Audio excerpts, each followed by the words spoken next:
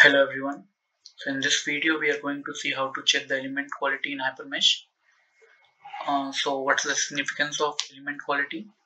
So if the elements that you have created, the mesh that you have created, if it's not of proper quality, so during runtime when you feed the model to the solver might not be able to solve the model and it might throw some error. So to check the element quality if it's up to the standard, we can go to tools and go to check elements, and then we have different options here: 1D, 2D, 3D. So for example, if we go to 2D, we have different quality check parameters such as warpage, aspect, skew, chord deviation, Jacobian, length, etc.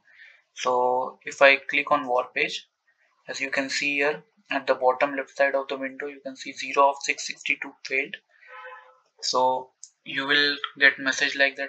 For suppose if I click on aspect, 0 have failed, skew also 0 have failed, Jacobian I am getting 48 out of 662 have failed.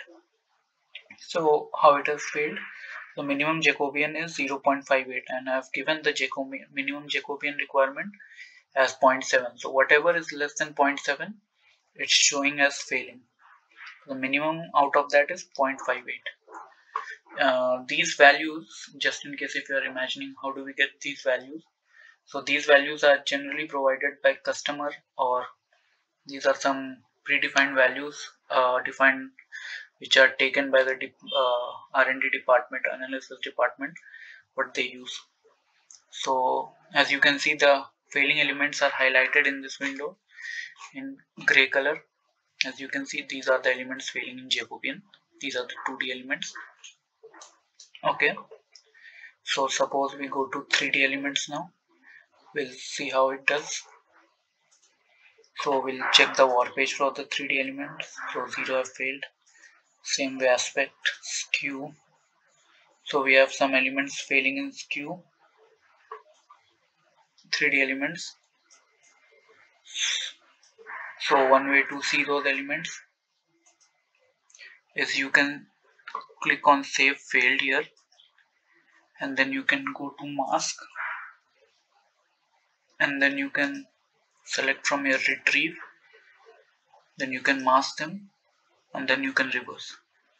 So as you can see here, this tiny yellow 3D elements are failing in skew.